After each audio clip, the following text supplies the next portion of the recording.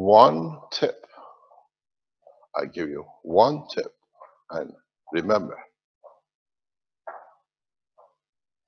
do not reload your cores, but do not put them on rotation.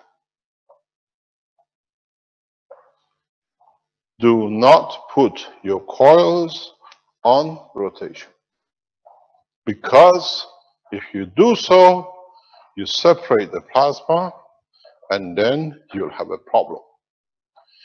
Fill in your cores with a combination of CH3, copper oxide, and CO2, that you create the plasmatic gravitational gradient that allows the flotation and the rotation of the plasma inside the coil. You do not need motors to create rotation. Then, one thing you have to do to achieve the interaction is what will happen is that this system, you got to understand now how the whole thing comes into operation.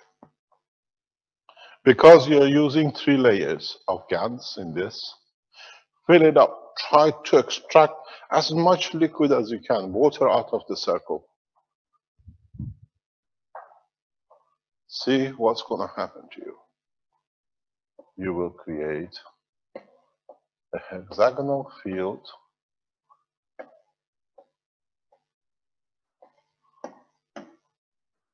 in all your reactors.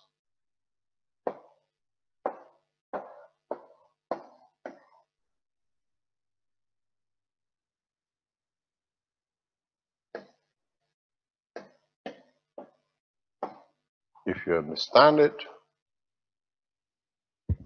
you create the walls of your elusive crystal.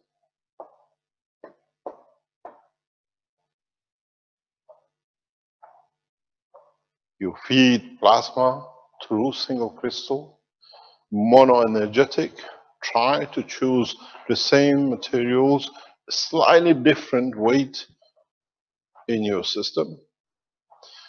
In your cores, if you feed in, for example, 1 measure of CO2, 2 measure of copper oxide, and 1 measure of CH3, in the other one, change the combination. Do 2 of the other, 1 of the other, and maybe 3 of the other. Because you need the gradient change that allows the rotation of the fields in this manner.